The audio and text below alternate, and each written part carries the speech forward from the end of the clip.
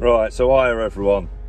I was actually meant to be away this weekend in the camper van, but I went to start it yesterday and it wasn't having any of it. Apparently the starter motor's knackered, so the mechanic, he can't fit me in to do that until Thursday, so it's a shame really, because I want to be heading off up into the hills. But fear not, we haven't got the match until Monday night. I did definitely want to get out and about, even if it's just for a couple of hours, so I'm just going to be sticking local, and I'm going to take you across to a place that many of you will know, especially if you live in Nottinghamshire.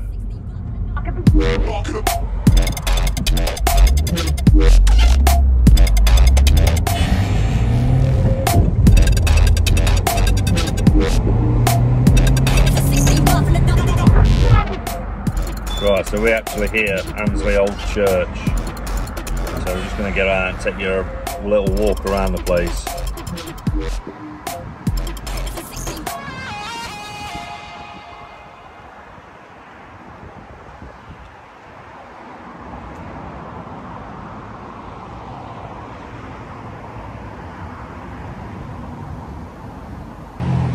So the church itself is actually next to the A608 at Annesley in Nottinghamshire, near junction 27 of the M1.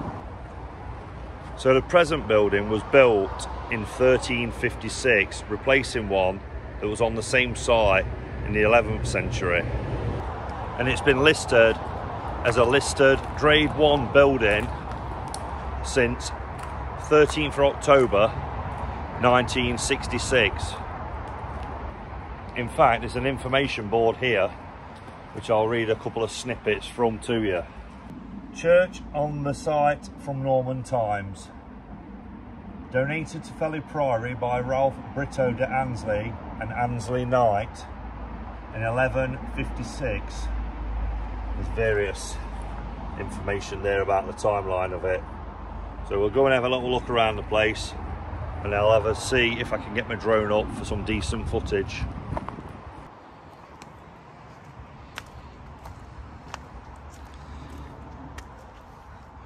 There's many old graves in here, but there is some that have still got flowers on, like that one there.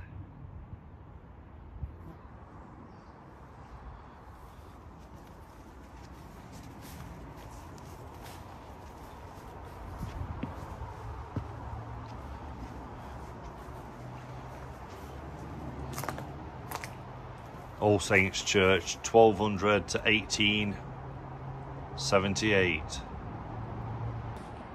I mean, it's bonkers really when you think about it. It's going on for nearly 900 years old, this place, and its walls are still intact.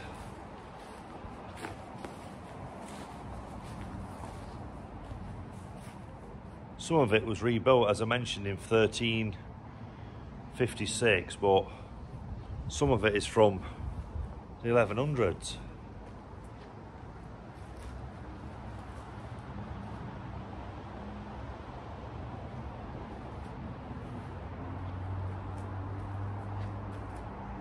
I mean, obviously the roof went years ago.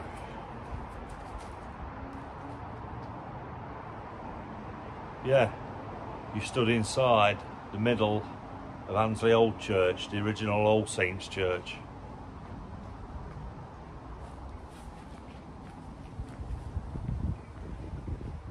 Right, let's go and check a bit more outside, see what we can find.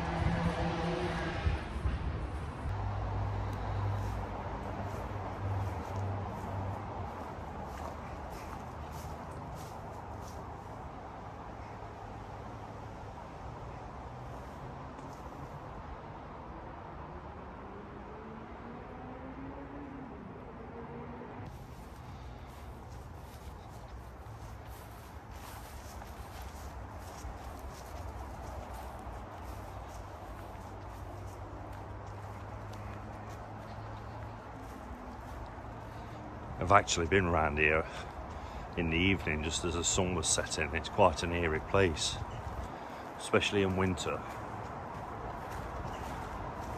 I mean, they don't look particularly frightening tonight or this afternoon, but everywhere looks good when the sun's shining, don't it?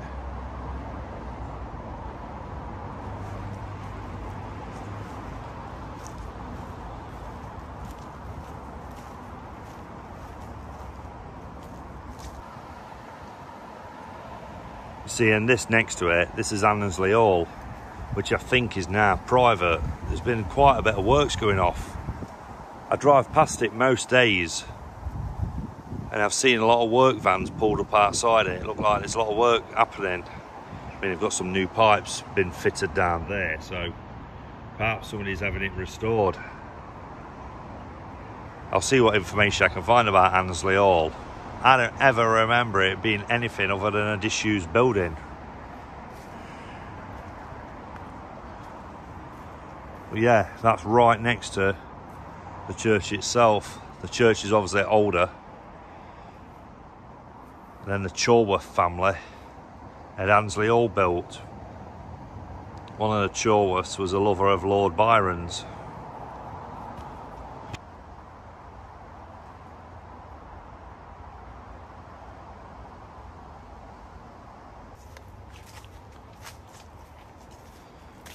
Right, let's see how close I can get to Annesley Hall.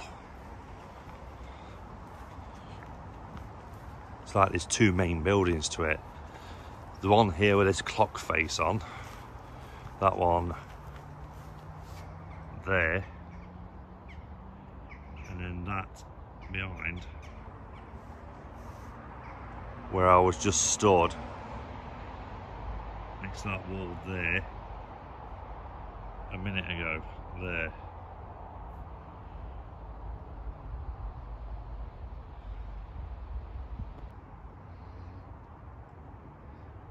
So I've just found another information board, Chorworth Musters Heritage Trail. It's all about the various halls around Nottinghamshire. So you've got Colwick Hall, St John's Church, Colwick, Newstead Abbey. Newstead Abbey is not far from here. All Saints Church, that's a newer one in Annesley Village, about half a mile from here. Then obviously Annesley Old Church, the one we're at. Felly Priory, founded 1156. Then Annesley Hall, which is also where we are at the moment. So yeah, it's another one that you can pause if you want to read it. Just leave it on for another second, and then you've got it. So behind me is Annesley Hall. I'm gonna have a walk further around now, see how close we can get to it.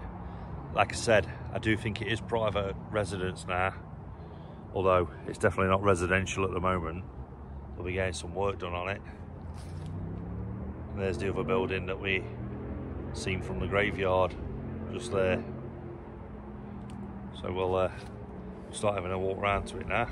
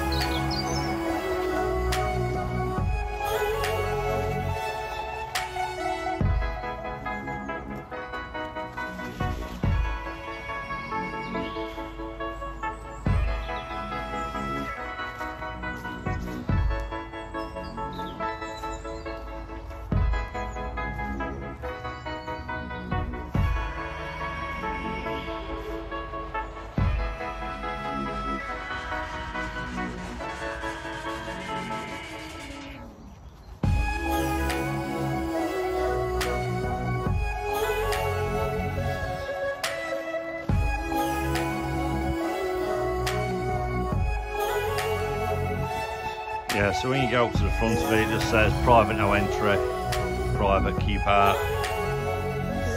so obviously I'm not going to be going inside. Just have a walk around the perimeter.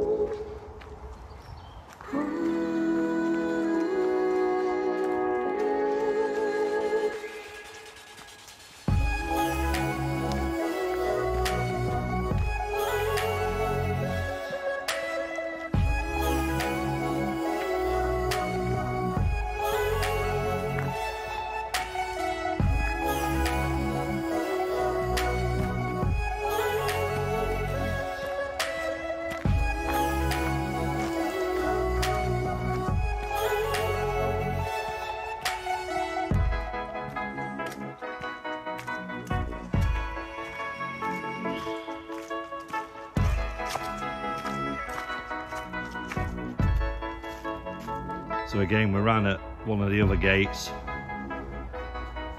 and again it says private keep out.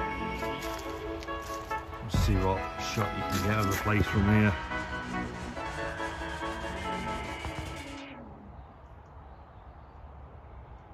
Yeah, it's all had new boarding on all those lower windows. Obviously upstairs there's no windows at all have been smashed in. As I mentioned earlier, I can never remember Annesley Hall being any different than it is like this now. It's always been the same. Just wonder why nothing's ever been done of it.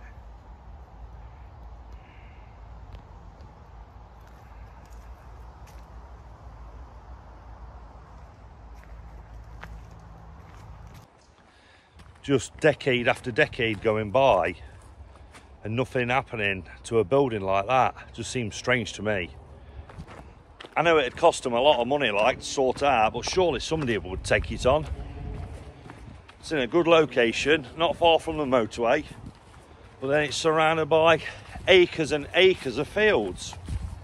Just seems strange that something like that is being left for so long. Although, as I mentioned earlier, there do look like something is actually happening with it now. I've seen work going on up here before though, that kind of thing, you know, where they've had work vans and skips outside. It's almost like they just tidy it up, and then another 10 years will pass and it's just left to it, you know what I mean? But hopefully something's gonna come of it, because I think it's a brilliant building. I'm hoping if I can to try and fly the drone up facing towards it so we can get a little bit better shot. I can see in the distance there's a car parked under a tree. I'm just going to spin you around.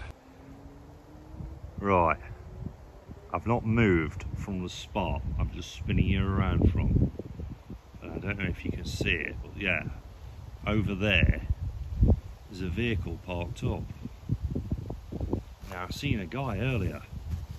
They were a little bit spooky, to be fair. I was filming in the All Saints Church and he was sat on a bench.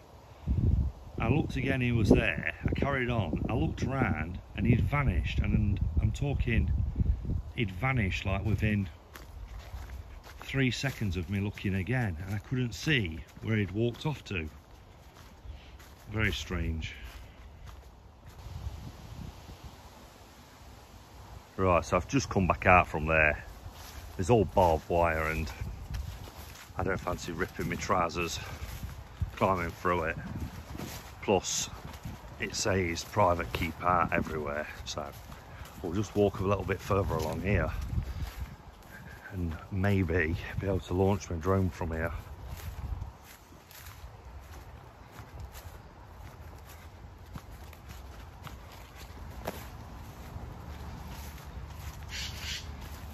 I mean, we're not far from the bypass now. You can probably hear the traffic. Mad really, if you think back all those hundreds of years ago, this path that we're walking on now, this would be the path that would take towards Hucknall and then beyond into Nottingham from Annesley, and then obviously in the opposite directions towards Kirkby and Mansfield and Worksop beyond that. yeah, this is the path anyway, that you would carry on all the way down into Hucknall and then Nottingham. So as you've just seen, we're on that footpath, and as we're on a public footpath, I can legally launch my drone from here. So let's get it up and see if we can get a slightly closer look at Annesley Hall.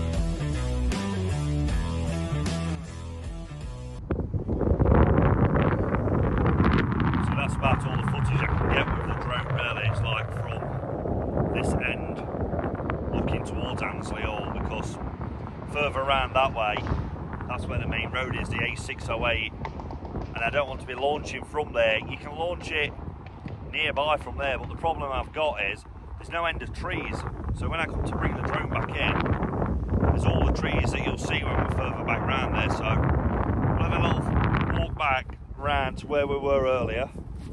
But it's shown you a little bit of it. I'd like to have got a little bit closer, but kept getting the wind assist and blowing too strong, wind too high, go lower. But the drone, it's only 249 grams, which means you can launch it over properties within 50 metres. Whereas when they're above 250 gram, you've got to stay 150 metres away from them. So we'll get further back round, see what else we can see. So you see with these drones, and as I mentioned, as long as you're 50 metres away and above the roof line, and as long as it's not restricted airspace, as in like near an airport or above a prison, because it's for non-commercial use, you can go where you want, because people might own the land that the property sits on, but they don't own the airspace. And if anybody thinks I'm calling a bluff with that, like I've seen one or two of these videos, get looking on the DirectGov website. All of the information is there. UK law states drone owners can use them for private use within 50 metres and keep above the roof lines. And as you can see, Annesley Hall's perimeter is well more than 50 metres, and that's just from the ground. As I said, they don't own the airspace, so you can go up and have a look. I mean, we didn't go too close to it anyway, so everything's all good.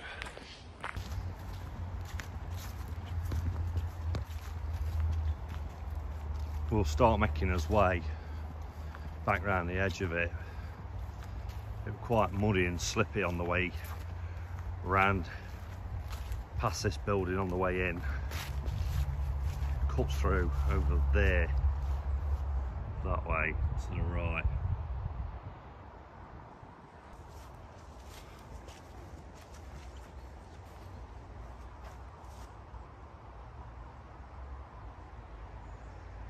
So yeah, that's Annesley Hall. It's about the best you're going to see of it, I think.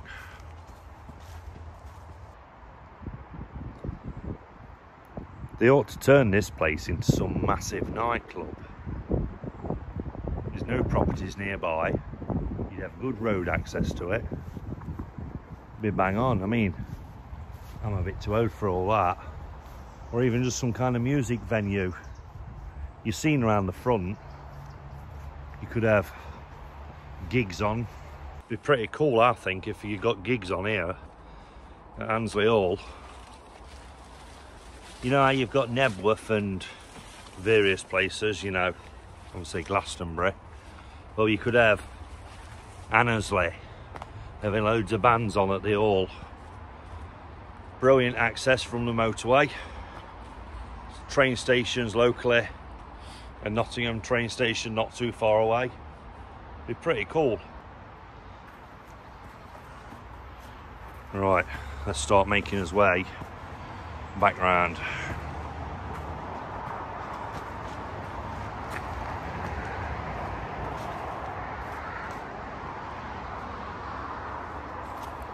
Back round there, the old church.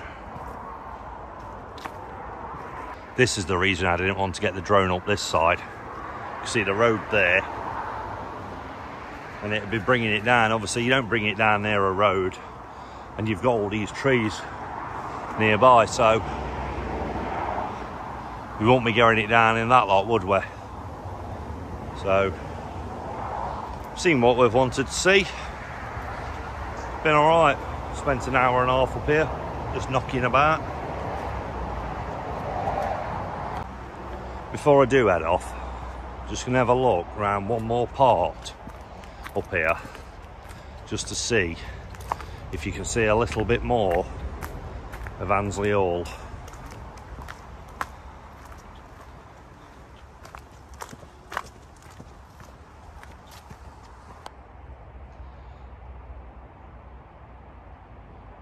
Right, so we're back round to where we were earlier. Pretty much covered it, what we wanted to see, or what we can see. Just zoom in on this building.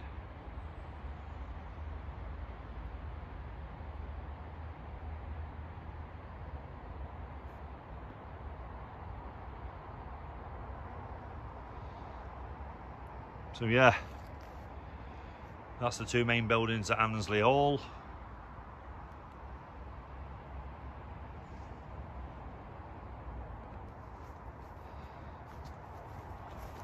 And that's Annesley Old Church.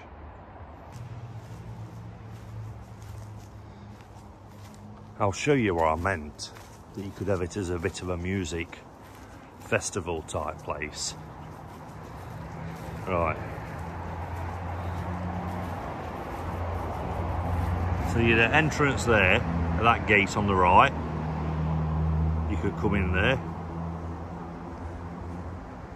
They could all be set up with all the bits and bobs here down. Don't get me wrong, it's not a massive area, but you've got all the field the other side where we was. Be pretty cool. Probably an irrelevant comment now, because I think somebody's bought the whole lot. Obviously they've not bought the church, but they bought the Annesley Hall.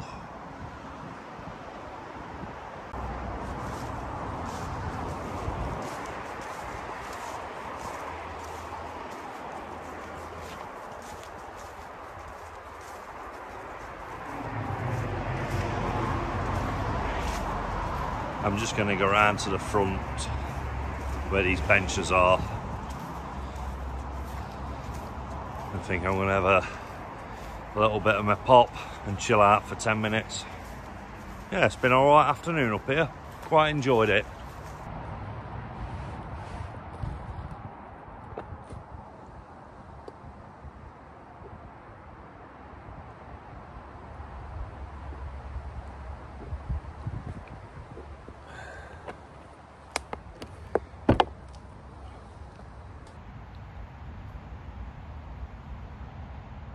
Quite nice and relaxing chilling out here. The only thing that slightly lets it down is the road noise with that A608 being so close to it.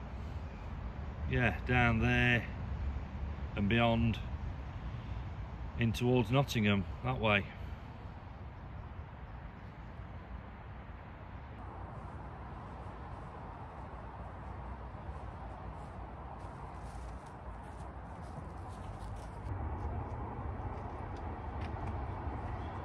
Right, so I've come round to the other side of the old church again to close this video off because it's slightly noisy over there next to the road. So yeah, been alright. Hour and a half, 2 hours up here. Might be of interest to some people, especially people who was originally from up this way and no longer live around here. They maybe wanted to see what Annesley was like even all these years later. I can guarantee you it's pretty much the same as when you last seen it. So yeah, nice one for watching.